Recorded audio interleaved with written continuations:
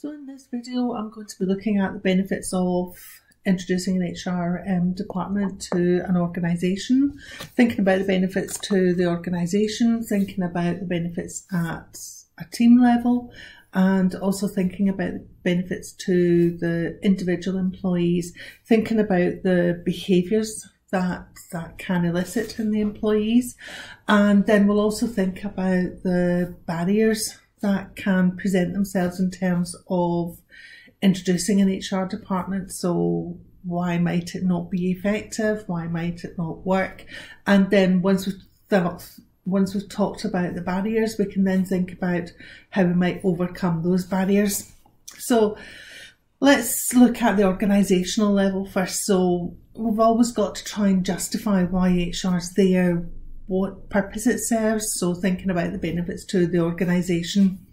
So the HR department quite often can be accused of not really understanding what's going on in the rest of the business, but HR is so important that it spans across everything, and if you don't manage your staff effectively, it will have an impact on the organisation. So thinking about if you've got a good HR department that's functioning well and providing the right kind of services to the organisation, finding the right type of employees with the right skills, the right attitudes, the right behaviours, then what does that mean for the business? Well, it means you've got high levels of employee morale. So you've got happy employees who want to come to work, who are putting in additional effort.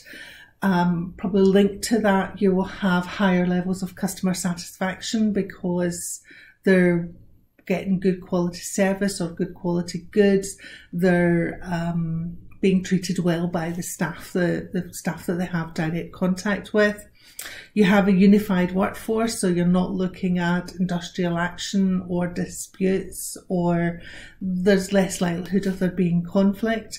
You have a high caliber workforce, so you've got a workforce who are highly skilled, highly knowledgeable, and as I said before, they've got the right attitude, so you've got good quality staff, and because of the type of organisation that you've generated and the reputation you have for how you treat your staff, you're more likely to attract better quality workers as well.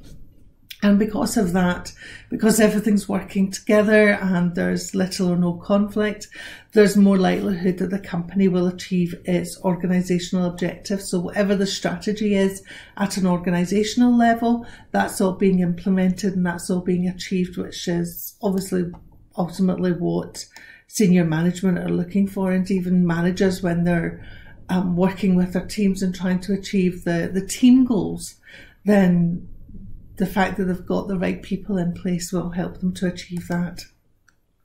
So thinking in particular each of those different elements in turn, now going to look a little bit at the areas of HR that contribute directly to those things. I'm not just going to read what's on the slide, so please feel free to read through what's on the slides. But if you're looking at employee morale, then that obviously falls under the heading of employee relations, because you're looking for a good relationship between the employer and the employee. You're looking for a good, healthy psychological contract where the expectations are being met, the employees feel trusted. But you will also find that will link in with performance management because they've got clear objectives, they know what they're working towards, they'll be getting feedback about how they're doing, how they might be able to improve, where they're doing particularly well. So performance management, employee relations are both going to be very important here.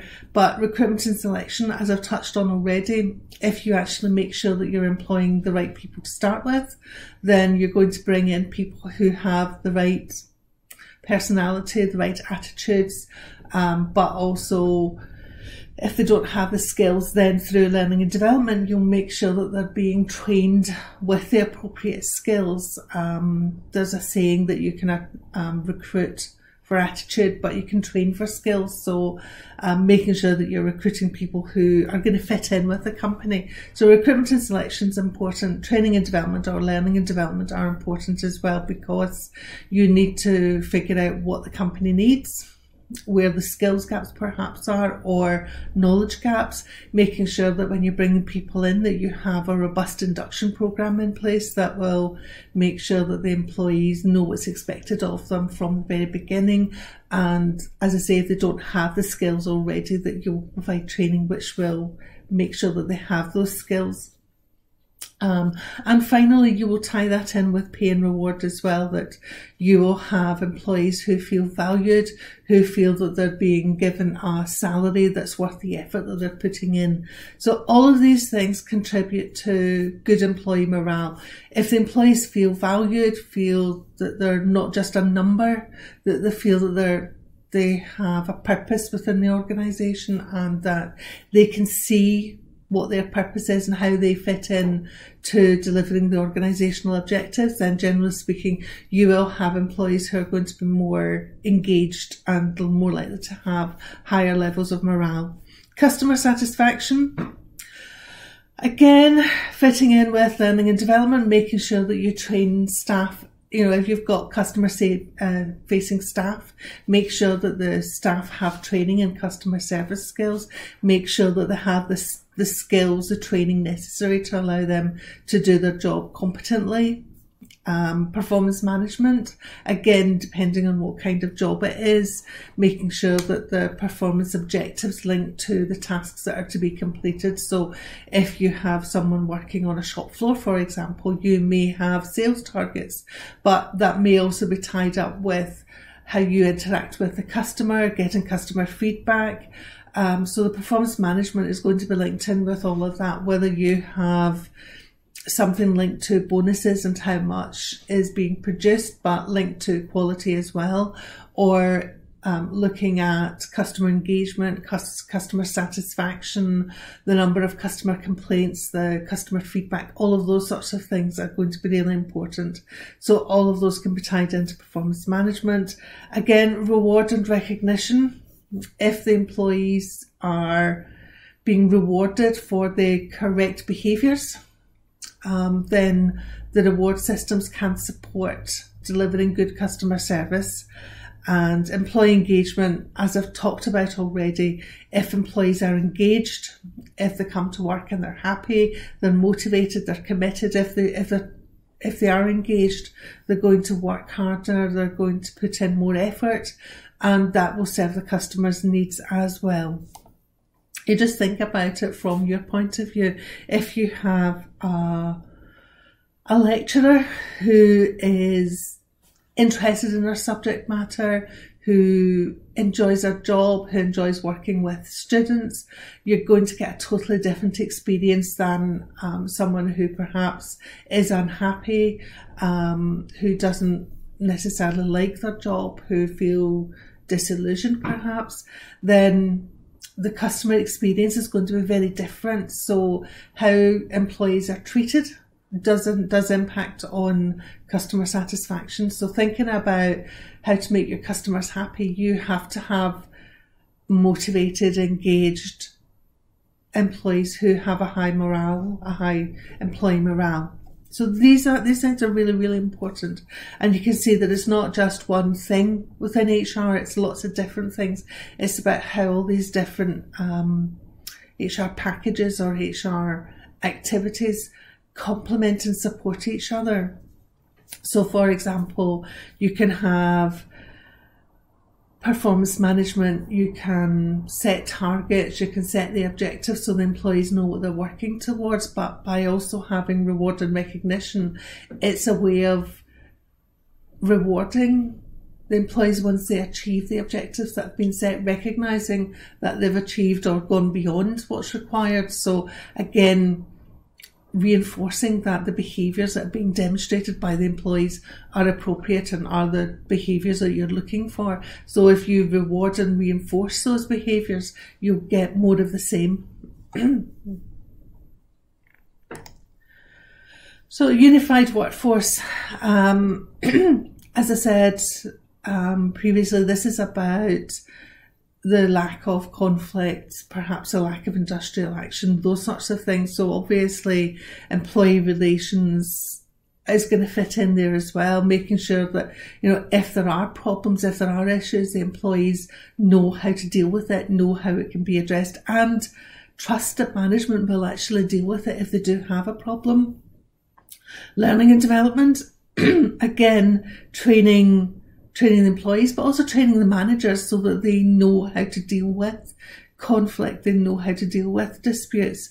Probably under L&D as well, you could have team building activities, so you have everybody working together. Culture within the organisation is really, really important. So you have to make sure that the culture is supportive of an inclusive environment, so there's not going to be discrimination, and if discrimination were to occur, it's going to be challenged. Performance management, again, making sure that you have the right objectives, that you're measuring the performance against the correct criteria, and again, reward and recognition. So you're rewarding the correct behaviours, you're rewarding what you want and the culture you want to create. If you were introducing a new culture in an organisation, for example, you would then want to make sure that you tie your rewards systems and the recognition systems in with the behaviours that you're trying to promote and encourage. So again, all of these things fit together. It's not employee relations and L&D and culture. Yes, these are separate activities, but they are interrelated. So don't forget to tie these things together, and don't be worried when you're thinking about these things and thinking that there's overlap. There should be overlap there. Okay, so again, a high caliber workforce, if you're looking for the best staff, the most highly skilled, the most motivated, then you need to make sure that you've got the correct strategies in place to attract the right kind of staff and retain those staff once you've got them. You want to make sure that they don't go out your door. You want to make sure they don't go to the competition. So talent planning will be identifying who you need. What are you going to be doing in the future? What kind of staff do you need to do that? What kind of attitudes are you looking for? What skills do you require? And again, once you've done that, that may be about recruitment, but it could also be about providing training so that you're developing the skills in-house that you need, or training, developing the behaviours and the attitudes, making sure that employees understand why particular attitudes are appropriate or are not appropriate. It's really important for things like diversity and inclusion, so that people are aware what is acceptable within the organisation and what isn't, and also what the consequences might be where inappropriate behaviours are being demonstrated. So talent planning, learning and development, again, performance management. If you want to attract and retain high caliber staff, you have to make sure that they're being rewarded. You need to make sure that they know that the behaviours that they're demonstrating, how they're working, is going to be recognised. And again, through performance management, you're making it really, really clear about what is acceptable, what are the standards that they should be achieving, what are they actually being measured against within the workplace as well. So these are all really, really important.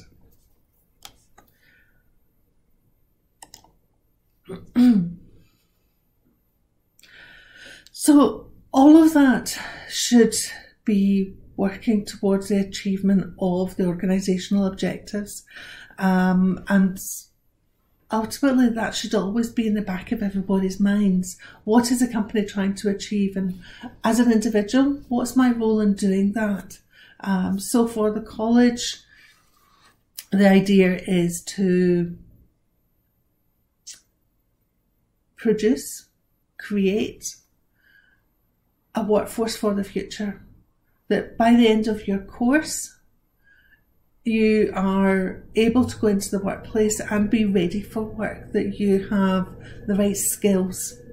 So that's the college's objectives, that's its aim.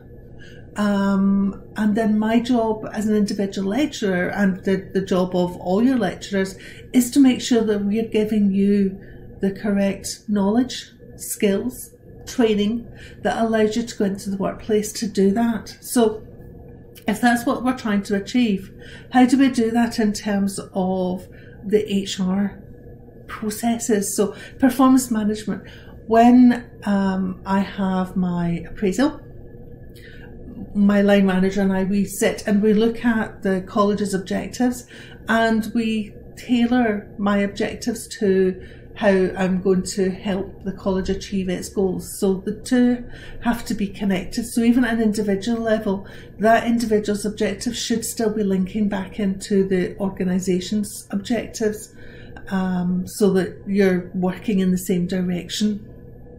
Again, employee relations.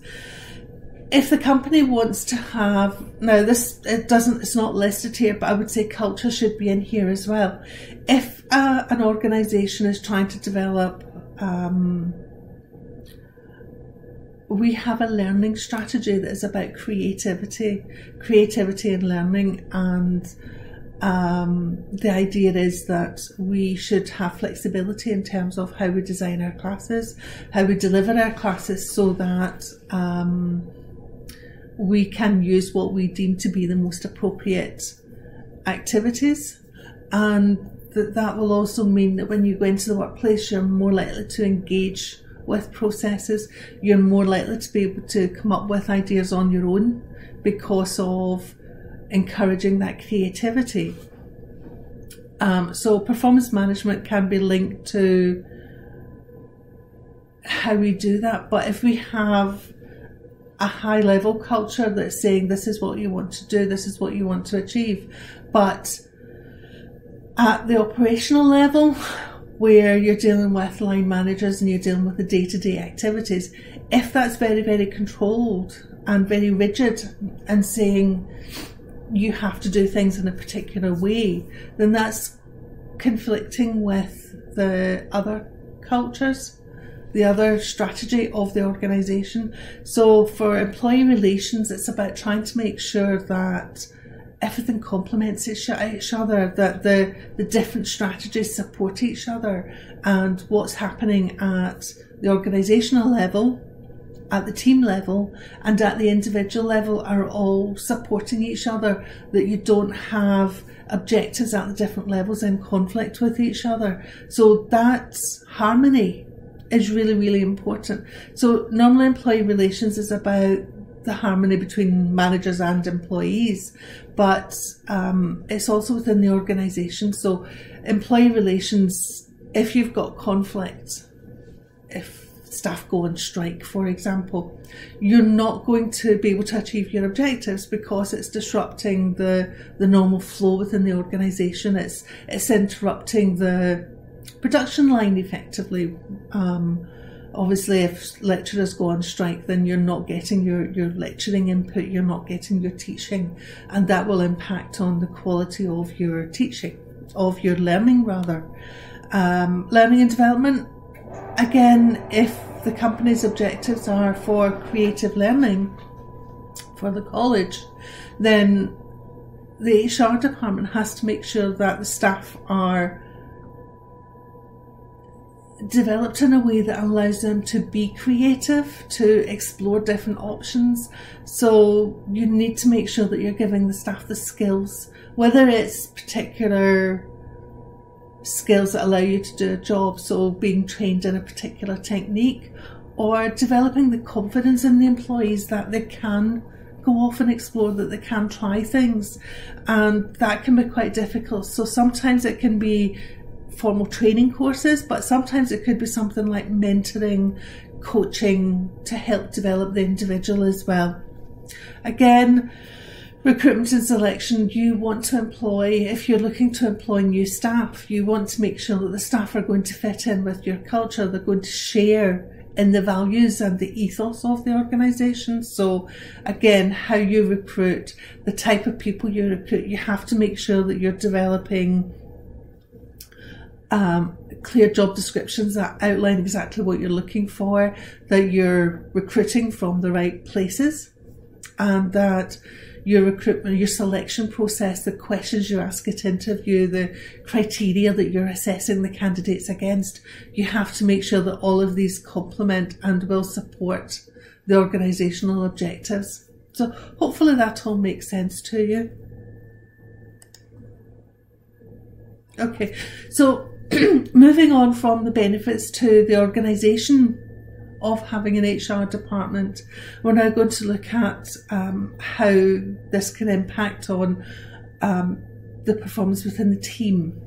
So probably touched on a lot of this already, but if you have an effective recruitment and selection process, if you involve the team and not just a line manager in designing the job description, get input from everybody. What exactly does a team do? What should they be doing? What do they want from the person that's going to join their team?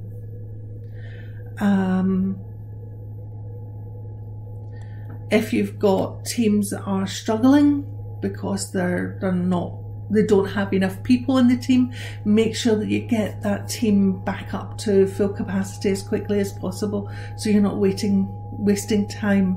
Most of these, looking down through the bullet points for effective recruitment and selection, I've talked about all of these already. So, you know, how well the team performs is going to be down to how well they get on together. Are you bringing in people that are going to fit in with the team? Do the team have the right number of people? And again, you want a team that's pretty stable. You don't want high turnover within the team either, because that can then indicate that there's perhaps problems.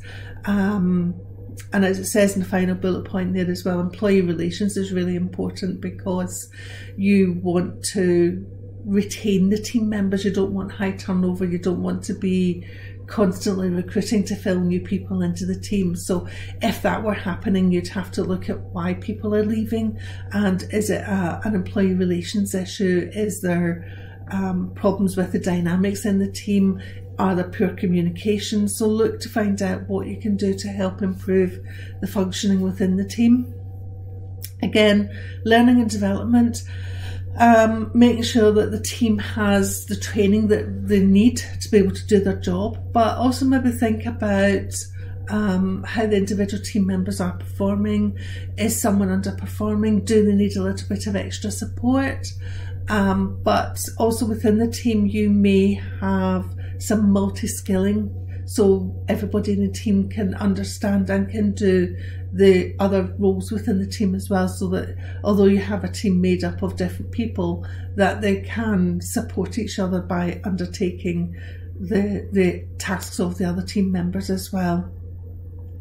Diversity within the team is really important, because that's about making sure that you have a range of different people that are coming in with different ideas, different ways of thinking, different ways of looking at things. So if you have a team where they've been working together for a long time, they all know each other very well, then yes, they're going to get on well, they're going to be harmonious, but they're going to think in the same way. So introducing someone new into the team, bringing in some diversity, might challenge some of the status quo and some of the thinking within the team. So it may generate some new ideas which may help the team as well, and that may also then help the team perform better.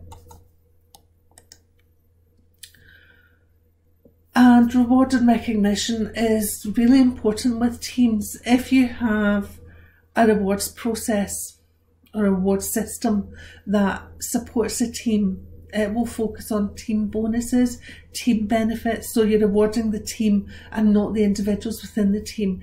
If you have a team where you're trying to get the team to work closely together, to be supportive, to work collaboratively, and you have a rewards package that rewards individuals and perhaps creates tension, competition, conflict potentially within the team, then that's not going to be beneficial for the team. So when you're designing a rewards package, it's really important that it supports the team. Right, so I've touched earlier as well on how the different HR activities that I've been looking at can impact on employee behaviour, but specifically, you're thinking about things like their levels of motivation. How motivated are they? Do they actually want to get up and come to work in the morning? Do they go that extra mile? How committed are they?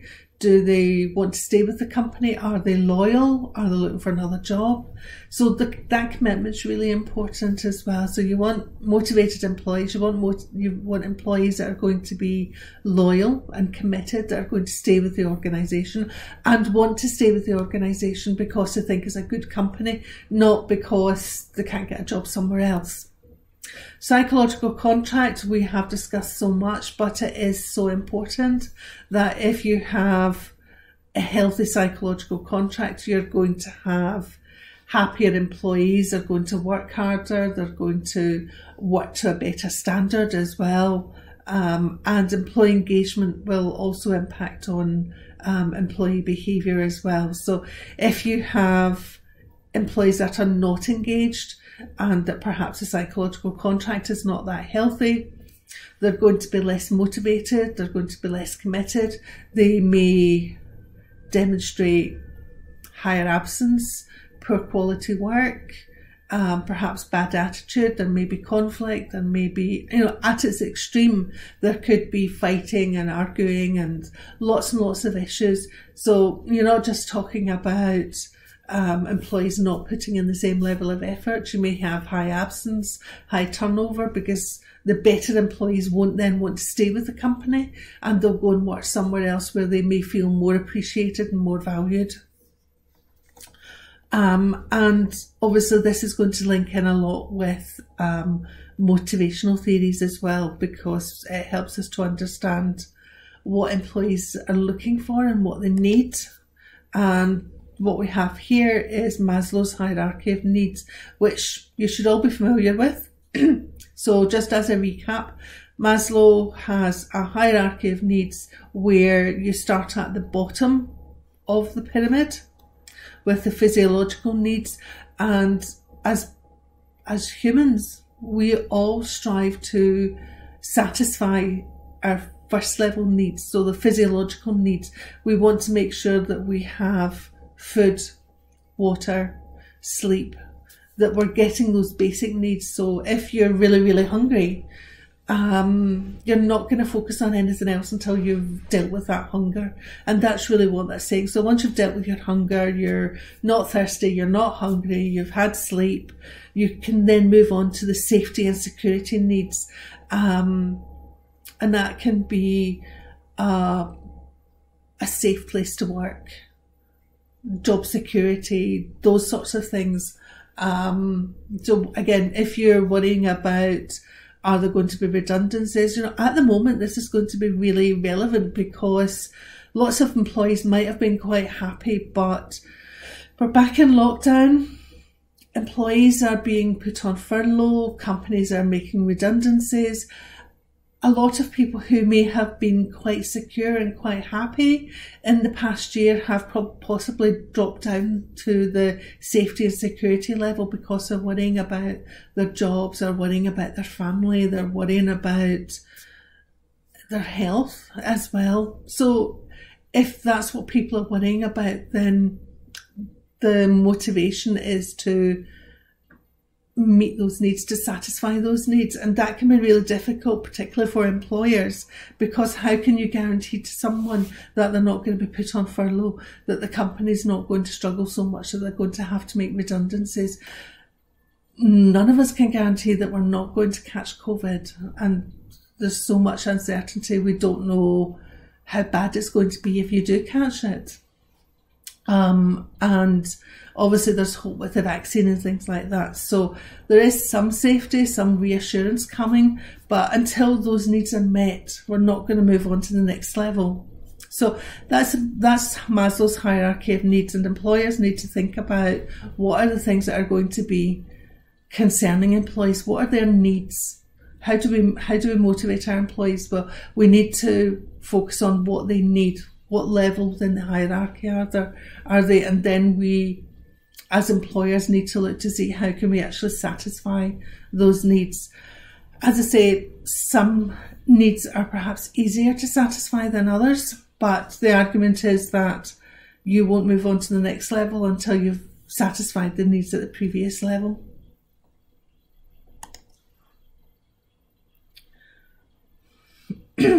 So this is just a range of different ways that we can actually make sure that we're doing the right things from an HR perspective to get the right kind of behaviours out of the employees.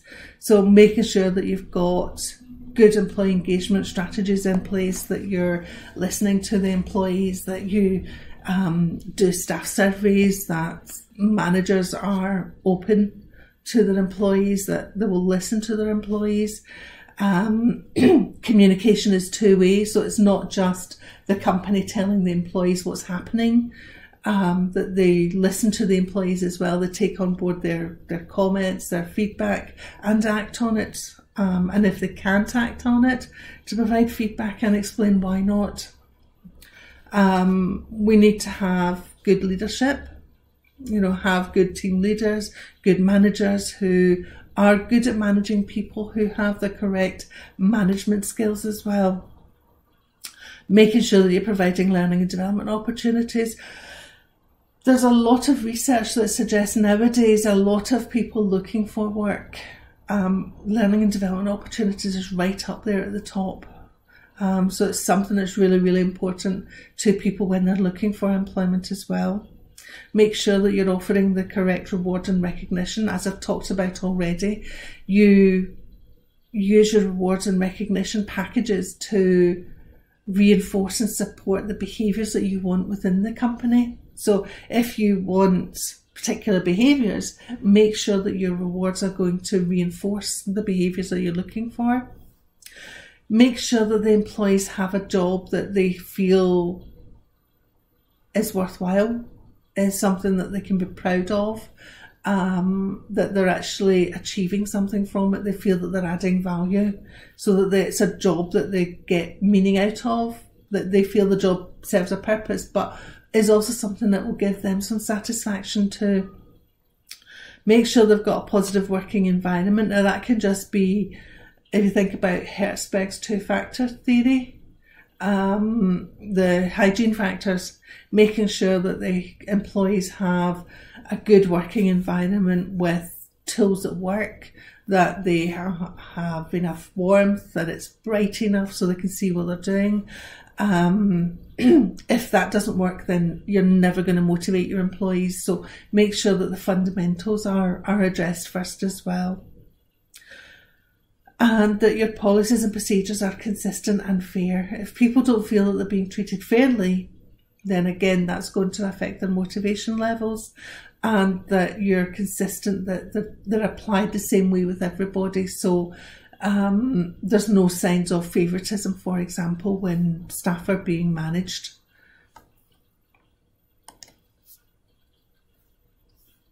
And if all of that comes together and it's all being done effectively, then what the company should see are these benefits. Higher productivity and performance, so the staff are working better, they're being more productive, they're performing to a higher standard, better quality probably. You'll have good retention, so you won't be losing staff. You'll have lower absence levels, so your sick rate should fall. And because everybody knows where everybody stands, know what's expected from them, and you've got good employee relations, there should be less grievances, and you shouldn't have to be disciplining your staff as much either. If you've got diversity and inclusiveness and the right kind of culture that encourages creativity and innovation, then you'll have employees that will come up with ideas. They'll not be frightened to express their ideas because they'll not think, well, I'm just a factory worker and I'm not going to be listened to. They'll feel that everybody has a voice and they will be happy to express themselves. Overall, because your employees are more performing better, the company should also be performing better as well. It gives the company competitive advantage. Employees can make a big difference for the company, and as you'll see from a later slide, employees are the greatest resource of the company, and they're the only one that's very, very difficult for another company to copy and imitate. They can copy your processes, but they're not going to have exactly the same staff. So that character of the staff, the combination of the different people you've brought together, the different behaviours, the different attitudes, the different values that come with your employees, that's very difficult to copy. So that will be something that if you've got the right kind of behaviours, the right kind of attitudes, that will add to competitive advantage for the company. As I've said already as well, employee engagement, employee morale, if you've got a happy workforce, who feel valued, who feel that they serve a purpose in the organisation, you're going to have increased loyalty and commitment from the employees. And linked to that as well, they will feel safe and secure with the organisation. And I think at the moment, any employee that feels that although companies can't guarantee security at the moment, if the company is being open, is communicating with them, is talking to them and involving them in the processes, then they're more likely to still feel safe as they can, and they'll feel loyalty towards their organisation, loyalty towards their management, even in times of uncertainty. So I think in times of uncertainty, those communication channels and that side of things is even more important than under normal circumstances. So thinking now about the barriers to implementing and maintaining an effective HR function. A lot of the obvious things, if you don't have an HR team who don't have the resources, who don't have enough staff, or they don't understand the organisation, that's going to have an impact. How can HR support the business if they don't understand the business? How can they support the business if they don't have enough people, they don't have the funding to allow them to deliver the training that's required or whatever it is? If they're just operational, if they don't actually have any involvement at a strategic level, if HR's role is to support the business deliver its strategy, HR has to be involved at that strategic level, so that it can understand what's trying to be achieved, and it can have an input in terms of what the company is trying to achieve, to make sure that it's then being achieved correctly, and HR is able to make sure that the company has the support it requires. Generally speaking, something like this would require a lot of change, and Loon's change management model is just a model for how we deal with change, the process that we take the employees through. But resistance to change is really, really important. People don't like change generally. Nobody likes change. And a lot of the time, the resistance to change comes through a fear of not knowing what's going to happen, how it's going to impact on you. So a lot of times that resistance can be overcome by communication. So clear communication, and going on to the next one is a commitment from senior management. So if management show that they're committed to the changes being driven through, and with HR function, if they show that they're committed to the HR function, they believe it does serve a purpose and it is going to help the organisation, it's more likely to operate more effectively. So if senior management don't support the HR department, that's going to be fed down through more junior level management who aren't going to turn to HR and are not going to look to HR for support. So the commitment from senior management is really an issue.